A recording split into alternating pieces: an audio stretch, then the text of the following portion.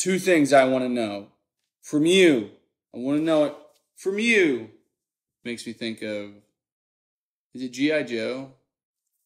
What's the one where from you? Or is it Smokey the Bear? Maybe I'm thinking of Smokey. Only you can prevent forest fires. Also, I guess Uncle Sam, like I want you. I wonder if G.I. Joe had that as well. Just like pointing at the camera. Oh, you. Yeah. Hey guys, I'm Devon from Devon Talks. Hey guys, I'm Devon, your friendly neighborhood board gamer, and this is Devon Talks Tabletop, the channel where the games are made up and what I say doesn't matter. And as I mentioned already, I have some questions for you. Really only 2 questions, not going to be that long. I say that all the time, but then I talk a lot longer than I would have otherwise. My 2 questions are this. If I did a vlog, would you watch it? What would you want to be in that vlog if you would watch it?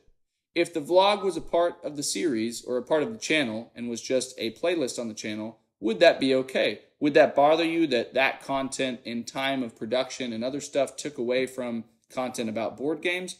Because I think that personality-driven content, if you are aware of the wider YouTube space, is very accessible, helpful for growth, and also just sometimes more engaging than the pure grind of board game content. So I'm curious about that. If I had a vlog, and it would be about either my content creation, board gaming, just stuff in general. I mean, it would reflect my life and also what I'm doing board game industry-wise.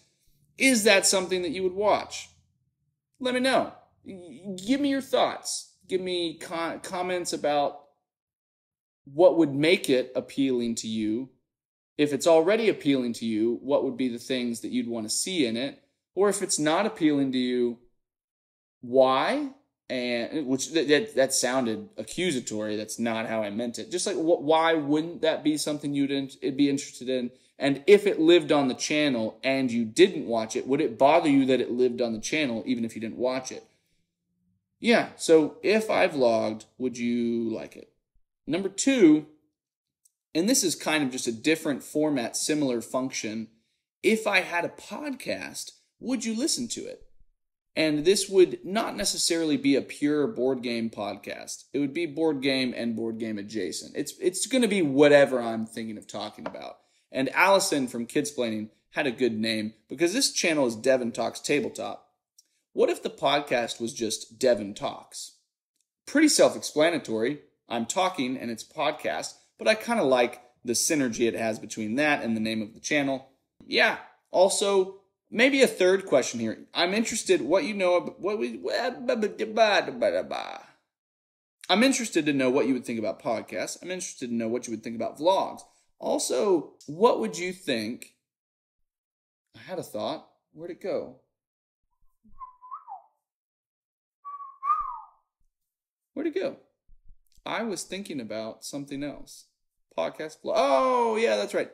Thumbnails and channel art. So I like the orange, but someone did mention that the orange with the black on it is very aggressive, and I kind of agree with it. I would like to get to the point where my thumbnails are similar to either Board Game Co. or Jesse's or Quacklopes in terms of that they have a high-resolution image that's related to what's in the actual video, and then they have background and foreground text that gives you the title. I want to get to the point where that works because I think that that's more, at least for me, if I'm a viewer on YouTube, I think that is more visually noticeable and visually less intense on your face, on your eyeball faces. So let me know. There's a guy who does board game. I mean, he's an artist. I'm assuming he does stuff outside of board games, but he has been doing artwork of board game industry people's faces with some nice, cool graphical styling rather than it being kind of like a flat image. It's much more of like nuanced colors and very vibrant. I've been thinking about having that be my channel logo because that would be my face, which is distinctive.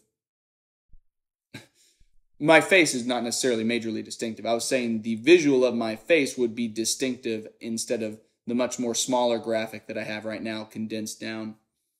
I don't know. Let me know what you guys think visually about the appeal of what I have right now versus what you would maybe prefer and the ideas I've had. Throw it at me. Hit me up. That's all I've got right now. I need to do a playlist where it's like updates or questions because none of these really fit into the larger categories of the game series that I've got going on, which I'm going to film at some point, I promise. Anywho, ta-ta.